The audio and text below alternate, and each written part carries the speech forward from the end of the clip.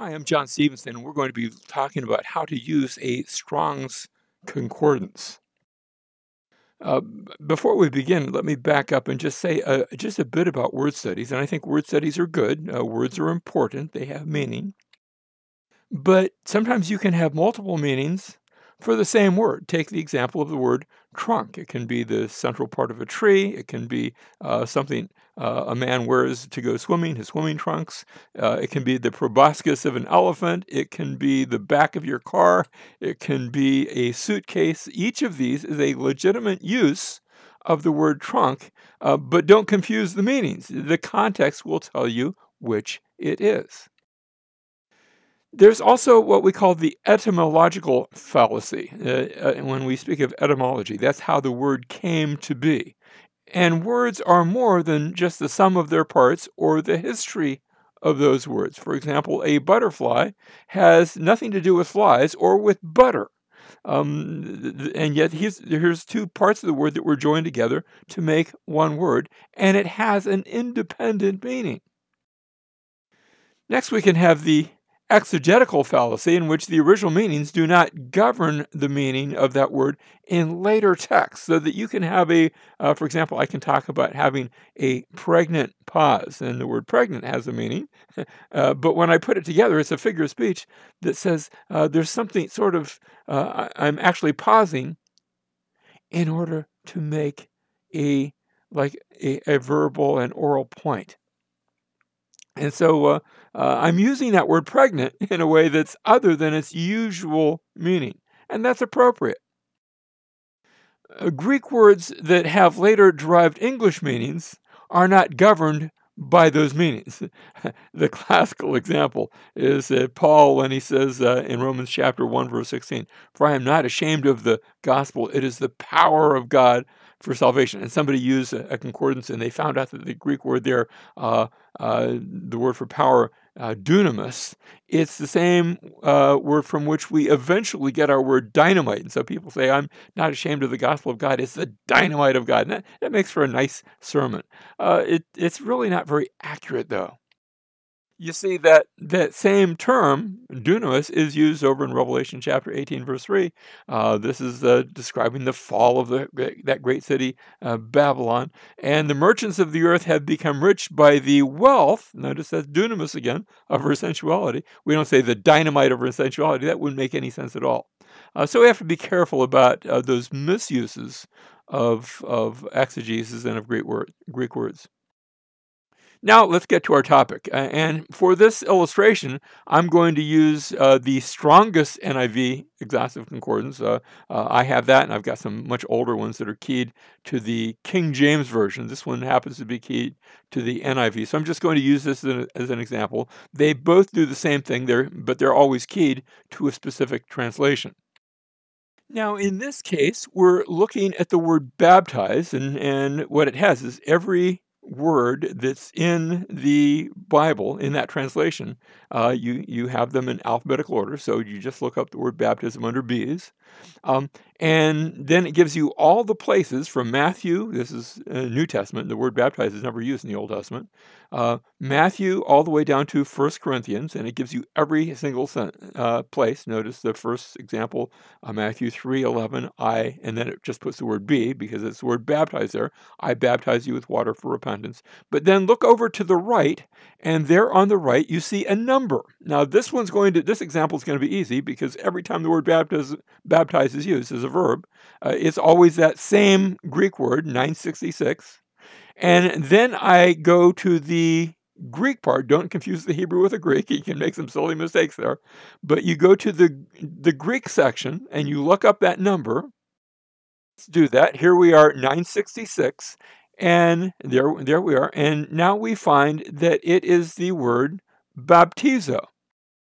I have the lexical form of the Greek word. Now, when I actually look it up in a Greek New Testament, it might look different, because instead of baptizo, it might be baptizein or baptizomai, depending on if it's I baptize or you baptize or we baptize, or it might be a different tense. And so the form of the word might look different in a Greek New Testament, but this is what's called the lexical form before you've added any modifiers to it. Next, you have the lexical form transliterated. So that way, if you look at the Greek letters and you say, "Oh, I don't know what those mean," now you have an English rendition of that Greek word.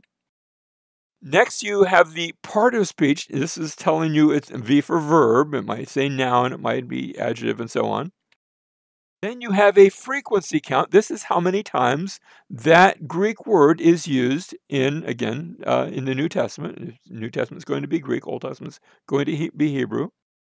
Then you have the root word. Now, a root word can be a little dangerous because it might not really, even though that's where the word came from, it might be connected to that. But roots can sometimes, like I took the example of butterfly.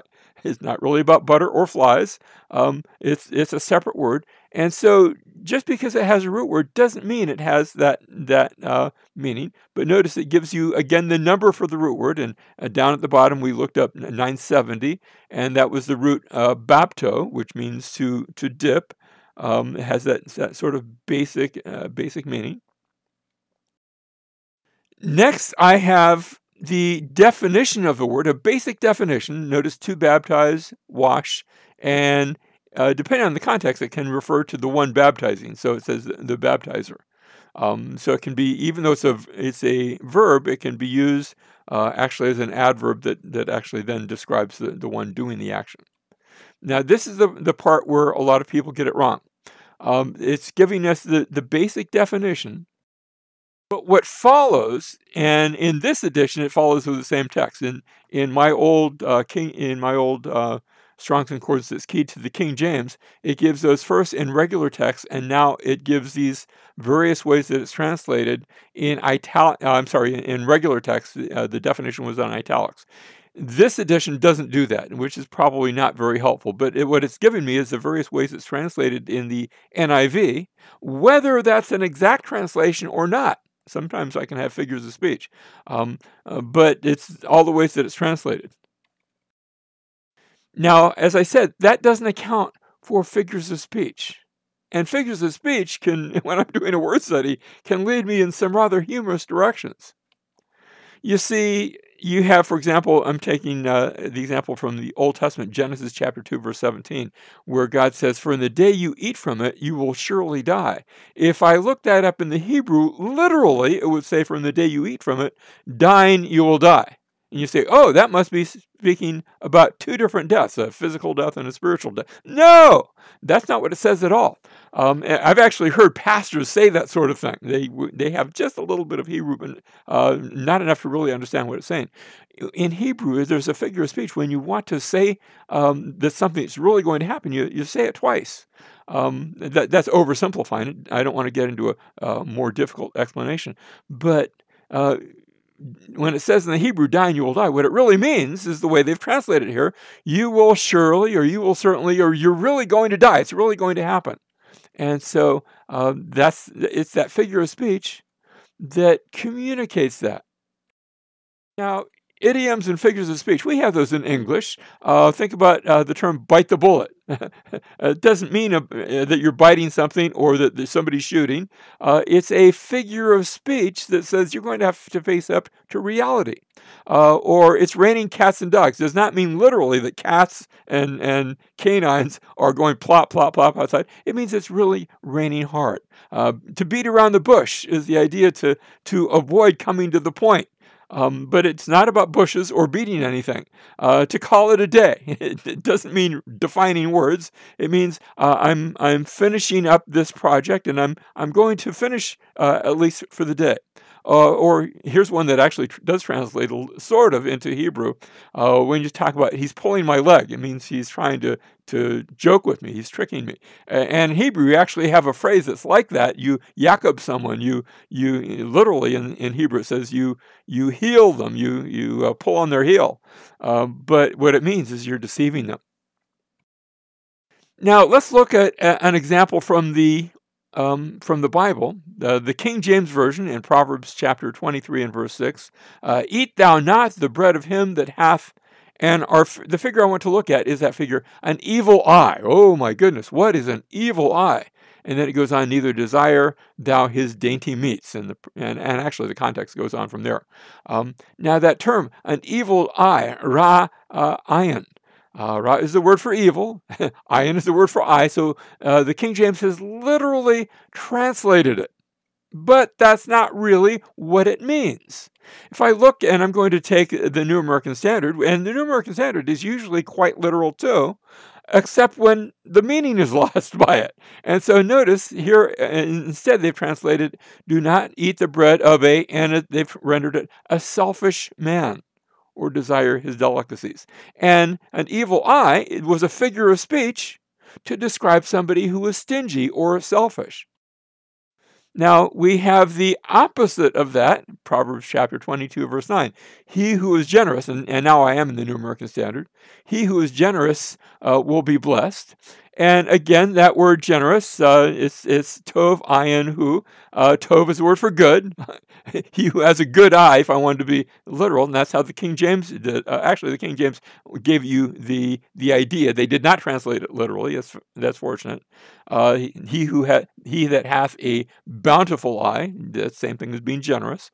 So they've actually done a good job here. They did not go overly literal. They did render the figure of speech. Nice job, King James. Let me just say for the record, I like the King James in the Old Testament. Sometimes overly literal, but I still like the King James for the Old Testament. Now, there's that figure of speech is communicated in the New Testament. This is where the point I want to close on.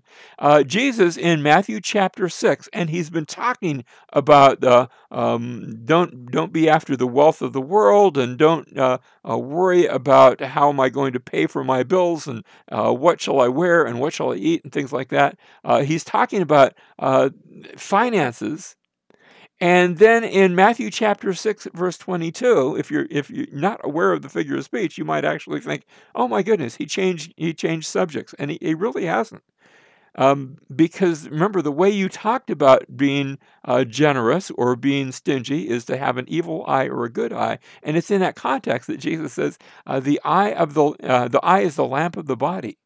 So then if your eye is clear, your whole body will be full of light. Now, in English, you say, well, that's a different topic. No, he's taking that figure of speech and building on it. But if your eye is bad, remember, that's a figure of speech. Eye is bad means if you're stingy. But notice how he's applied it in a slightly larger way. What are you worried about?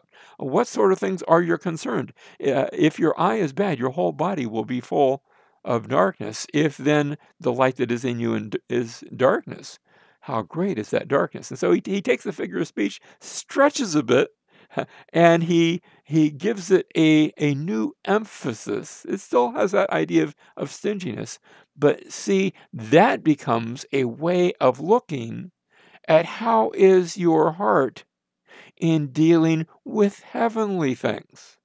And so you have to get that bigger picture.